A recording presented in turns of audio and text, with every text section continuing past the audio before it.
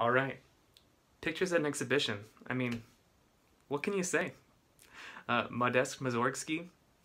I think that's how you say his name. Look it up. Yeah, we're gonna go ahead and play this one through. I'm playing the clarinet part, so it has 3 sharps in it.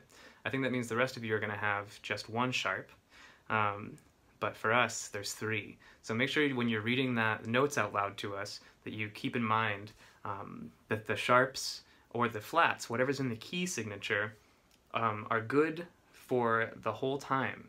Right? It's not something that needs to be marked in because it's in the key signature. So don't forget to mention those. There's also dynamics in this one.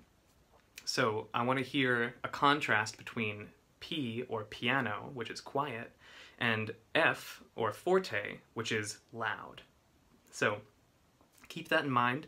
And at the very end, there's also some little triangles underneath the half notes. That's what I have in my part anyway. Those are accents. It's the difference between going la and da. It's intense, right? So you want to be kind of intense when you play that. Alright?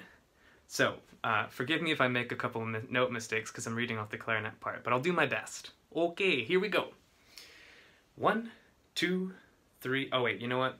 I did a take of this already and I did it too fast, so I'm gonna go a little bit slower. Bum, bum, bum, bum. 1, 2, 3, 4.